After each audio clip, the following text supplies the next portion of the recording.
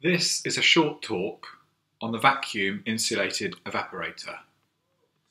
This can be abbreviated in textbooks to the VIE.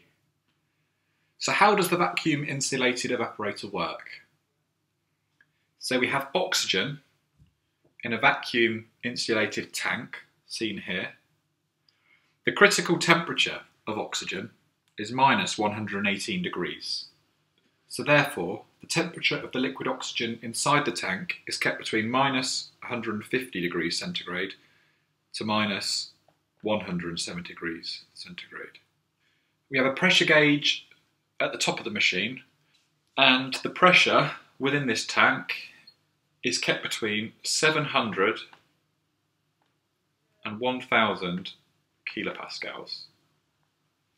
If the ambient temperature is high or there is low oxygen demand, the pressure in the tank will increase. Therefore, we have a blow-off valve which is activated at 1500 kilopascals. This will therefore reduce the pressure of the system. If we have a high demand of the system, the pressure within the tank will drop.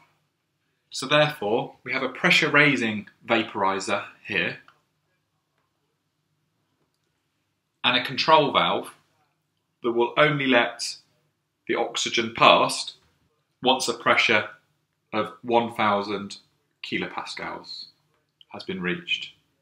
We then here have a heat exchanger which increases the temperature of the oxygen to ambient temperature,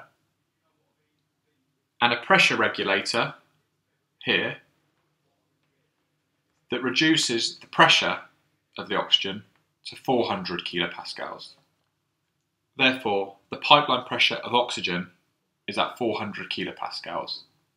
We also have a cylinder backup here. This pressure gauge, as I just discussed, should read 400 kilopascals, and then the outflow of oxygen here leads directly into the pipeline. Thanks for watching.